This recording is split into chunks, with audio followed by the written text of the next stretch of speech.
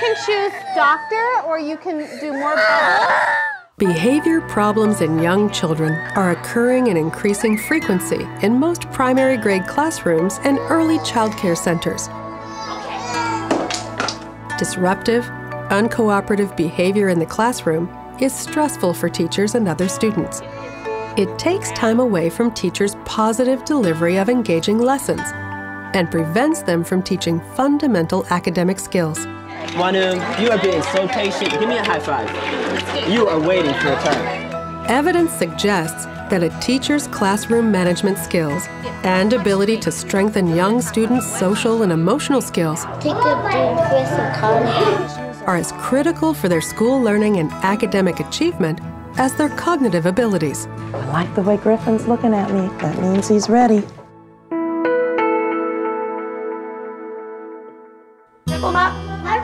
The type of problems that I'm seeing in Head Start right now, they would be the social skills. Children lack social skills. They lack the ability to problem solve. They don't have the language. They don't have the tools that they need to get through those difficult times right now in their little lives. What's Tiny Turtle doing here? As well as a lot of English as a second language, of course. 3. Maybe Kamal can help you. I have taught kindergarten for 20 years now in a low-income school. I'm finding now that it's rare to find kids that have been in preschool and even Head Start. So I'm finding that the kids are coming in even more ill-prepared than they were 20 years ago. These social skill problems that they lack, they definitely interfere with their ability to concentrate, with their ability to stay engaged in activities, their ability to even be interested in learning. They were coming in with poor work habits, a lot of playground difficulties, and just a lot of disruptions in the classroom. When they come in September, it's really hard for children to learn how to read because they haven't been exposed to a lot of language. We were just very excited about some more tools in our tool belt, basically, that we could use. And we were excited that somebody else was going to come in and teach it and then train us. Even as second graders, because the academic push is now younger and younger and younger, you know, they come without knowing how to problem solve. What do you think Molly should do?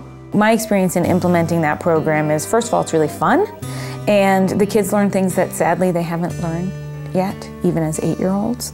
And I would say in particular the emotional regulation pieces and problem solving. Research with the Incredible Years series over the past 3 decades has shown that prevention and early intervention in the form of parent training programs results in fewer behavior problems and increased school readiness and social competence in young children. In addition, providing children with social and emotional education and teacher training and child management skills have been shown to reduce aggressive behavior in the classroom and promote positive peer interactions, problem solving, and students' engagement in learning. Oh, look at their trading. Oh, look at them trading. Am I doing good waiting? Oh, thanks. Helping and supporting teachers to prevent and interrupt the development of children's behavioral problems. Look at how patient Simran is being. And to promote their social confidence and emotional literacy. All right. Oh, Gregory. Is one of the most effective ways to prevent future school dropout, violence, delinquency, and drug abuse. Coraine, Angie, and Spencer were watching you guys, and we're saying that you guys are doing a great job. Nice work. Notice how quiet they are. Very nice work.